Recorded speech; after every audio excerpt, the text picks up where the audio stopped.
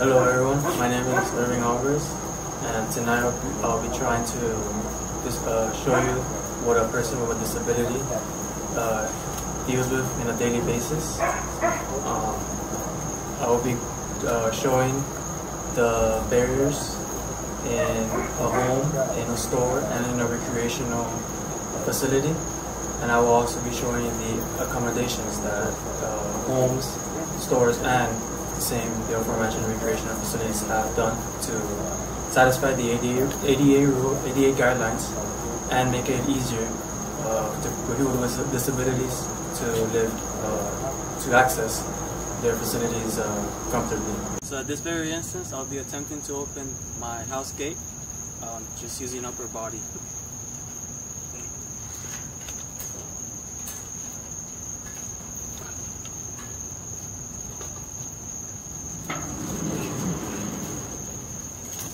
Now I will be attempting to overcome this barrier, this rating that this fence has.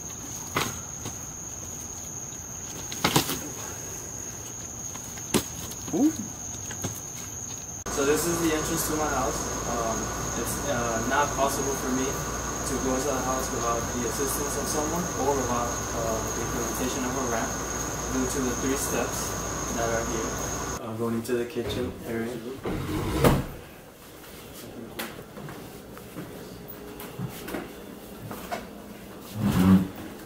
As you can see, it's easier because of the walls. There's another barrier right here. I was able to overcome the barrier after multiple tries. And this is the kitchen area. Anything within my arm's reach this area is fine. The microwave is probably the most difficult thing here, and the one that I use the most. And putting a plate would be tough, but taking out the plate would be tough. And the cabinets up there definitely wouldn't be able to get any of the cups, plates. Everything would have to be within this area for me to be able to reach. So now I will be attempting to enter my room, and this is the barrier to get into my room. As you can see, it's quite a drop, which I wouldn't be able to. So I'm here at Birdboard. I'm going to try some pool. I'll be showing you the difficulties and any of the advantages that there might be playing pool with my wheelchair. Who knows? This is my first shot playing pool.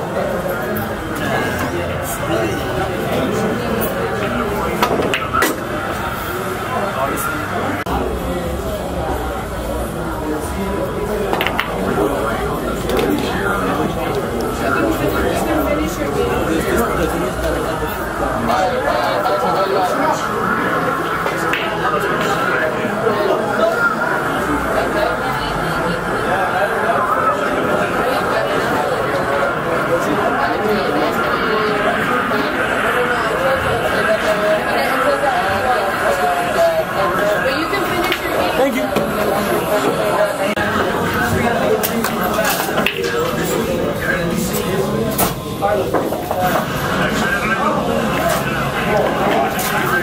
So after playing pool, there were 3 major disadvantages that I had.